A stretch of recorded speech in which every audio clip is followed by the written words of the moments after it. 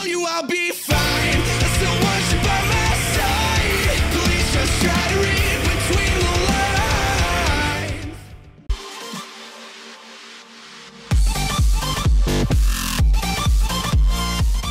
Hey, what is going on, guys? MFK Clicks here, and welcome back. What I got for you guys today is a really awesome high ledge glitch on the map Evac on the Call of Duty Black Ops 3 beta.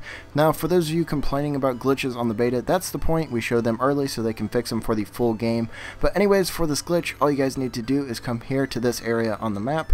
You're going to have that white sign there and the medical aid sign. All you guys got to do is thrust jump, wall run on this wall, and then thrust jump up into this corner. You're going to be on a high ledge. People aren't going to expect you to be up here. It's just a nice spot to pick up a few quick kills, and as I said, the whole point of this is to show them before the actual game comes out so they can get bugs like this fixed. But anyways, guys, hope you enjoyed the video. If you did, smash that like button. You guys are new around here, subscribe. But anyways, I want to thank you guys for watching, and I will catch you guys later.